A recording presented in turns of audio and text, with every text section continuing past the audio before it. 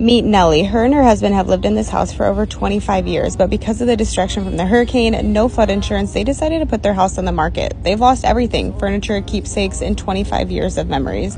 Her husband even informed us that he did all the tile work in the bathrooms, which made this house extra special, but even harder to get. One of the last rooms we tackled was the sunroom. This was their favorite place to sit and have a cup of coffee. We even found the last cup of coffee they had before the hurricane. So crazy. In order to make this room extra special, we decided to clean it up a bit so that they could enjoy one last cup together before they leave their home and figure out what's next.